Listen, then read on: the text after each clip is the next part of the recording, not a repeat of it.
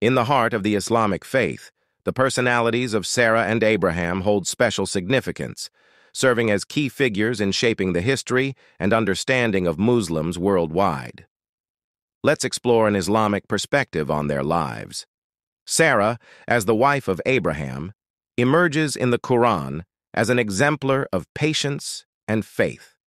She stands as a strong pillar in building the family and facing challenges. Through her story, we find a specific definition of patience and reliance on Allah in the face of adversity. In Islam, Abraham is revered as a great prophet and the father of prophets. His life is filled with challenges and tests that he faced with unwavering faith and submission to the commands of Allah. His readiness to offer everything for the sake of Allah is evident, even his son Ishmael. One of the most significant moments in Abraham's story from an Islamic perspective is his vision instructing him to sacrifice his son Ishmael.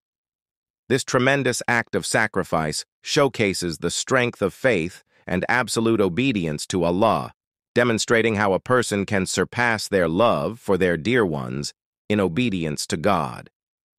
The story of Sarah and Abraham also highlights the value of family in Islam and the importance of sacrifice for the sake of Allah.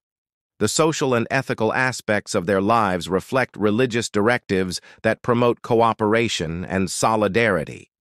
Through the lives of Sarah and Abraham, Muslims draw numerous lessons, such as the importance of patience, reliance on Allah, and the value of sacrifice for the greater good.